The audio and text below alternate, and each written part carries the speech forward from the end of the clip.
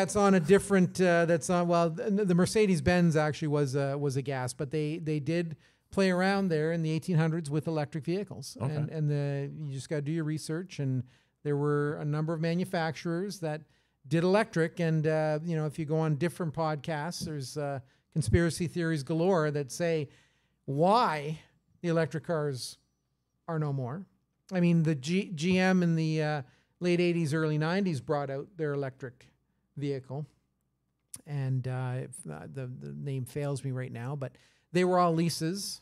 Yeah, and that was Who Killed the Electric Car. Who Killed the Electric Car, yeah. exactly right. Because they were so reliable and they were so great and everybody loved them. And once the leases were up, they scrapped them all.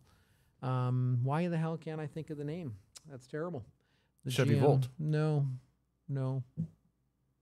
it wasn't the Volt, because they actually manufactured a Volt, which was the hybrid, and then they brought in the Bolt, which is the electric.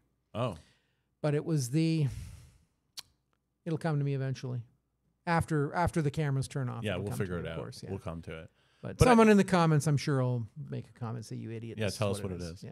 But I mean, I get, like, there is a feeling of being in a car with an engine that's roaring, and you feel it getting up to speed, and there is kind of that, like, building and that anticipation.